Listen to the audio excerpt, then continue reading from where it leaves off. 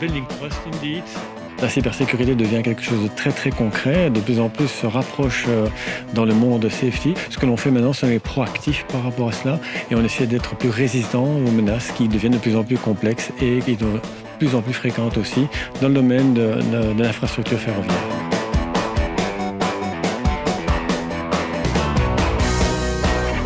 Zoals misschien bekend is de Europese Unie actief aan het investeren in de sectorale aanpak. En dit is een eerste bijeenkomst om te gaan praten over information sharing en analysis sharing in de Europese railwaysector. On travaille très régulièrement avec le SPF Mobilité, on travaille aussi avec le Centre de cyberdéfense belge et on essaie de mettre en place toutes des mesures qui permettent d'anticiper les menaces. Et pour cela aussi, on essaie de comprendre ce qui se passe dans le railway au niveau européen et notamment donc avec nos autres partenaires pour vraiment comprendre ensemble quels sont les challenges, comment on peut y répondre de la même manière et d'une manière la plus efficace possible. Infrabel is a very valuable partner.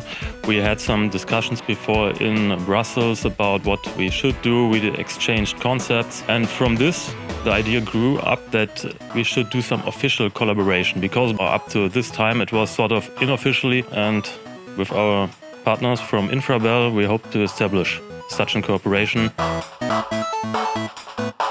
Ce qui est important pour les collaborateurs d'Infrabel, c'est effectivement de bien prendre conscience des nouvelles politiques de la sécurité de l'information qu'on vient de sortir et aussi évidemment de réagir par rapport à différents événements qu'ils pourraient trouver un peu exceptionnels ou bizarres. Ne pas avoir peur d'appeler leurs collègues ou le helpdesk local qui va de toute façon rediriger vers notre équipe.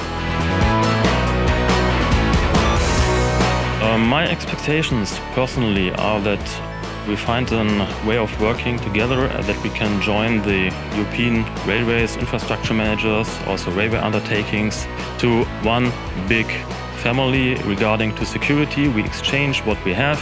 We have no problem afterwards with a lack of resources regarding cybersecurity because we can share workloads. By this we have a very secure and still safe railway operation over the whole European continent.